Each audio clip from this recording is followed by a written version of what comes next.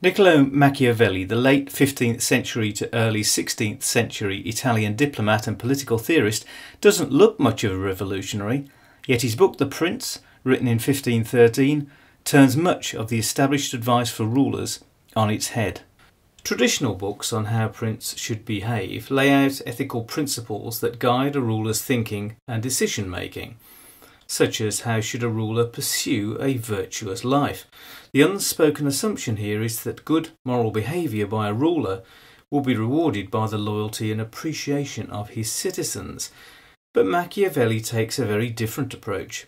He says that these previous books deal with republics and principalities which have never in truth been known to exist. They're illusory, and as such the advice these books offer is also illusory, and is not based on what actually happens in the real world. In contrast, Machiavelli draws on real examples from ancient history and from his practical experience working with the rulers of the Florentine Republic, and he will represent things as they are in real truth. And that leads to some startling assumptions and conclusions. For example, he agrees in an ideal world, rulers would live virtuously according to Christian values, but in the real world, if a ruler acts as he should do, he will end up destroying himself.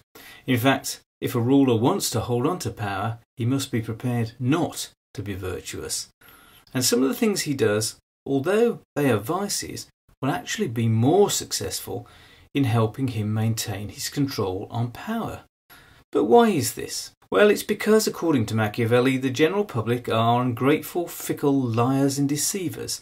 This means that a prince who wants to act virtuously in every way necessarily comes to grief among so many who are not virtuous.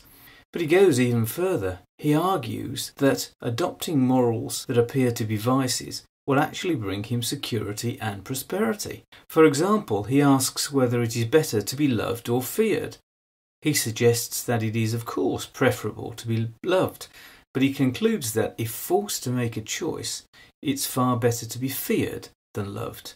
And why is this? Well, it's because the public will support a prince when things are good, but will desert him when they see danger coming. And this is because men worry less about doing an injury to one who makes himself loved than to one who makes himself feared. Again, a prince ideally wants to be loved and certainly shouldn't want to be hated, but if he is to maintain power, he needs to be able to ensure his people are loyal in times of trouble. And the best way to achieve this outcome, argues Machiavelli, is by doing something bad, making them fear him. Another virtue that can become a vice is generosity. In fact, according to Machiavelli, there's nothing so self-defeating as generosity. Now, this is because when a prince spends money, it almost inevitably only benefits a limited number of people. And after he has spent it, he must then raise taxes on everyone to pay for that spending. And as a result, the majority then hate him, the opposite of what he intended.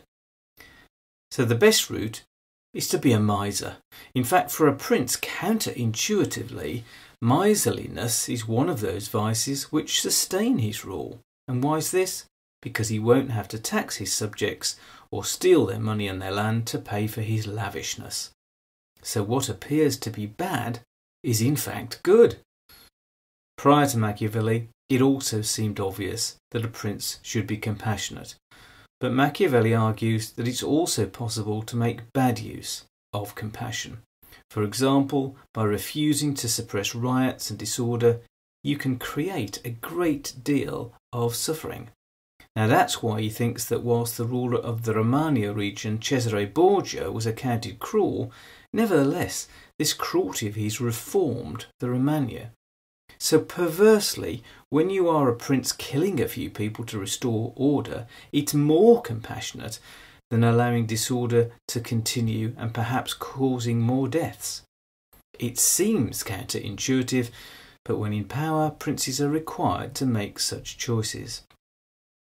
Similarly, when under threat and given the choice between following the law or applying force, the prince should choose force. This is because the law often proves an inadequate defence when facing enemies. In this sense, he needs to have the ability to be like a lion, to be bold and courageous. But this does not mean that the courageous prince will necessarily succeed every time. So he also needs to be like the fox. He needs to be able to get what he wants via cunning. So having both qualities, a prince can recognise traps, like a fox, but also frighten off competitors and enemies, like a lion. Which leads on to lying and honesty.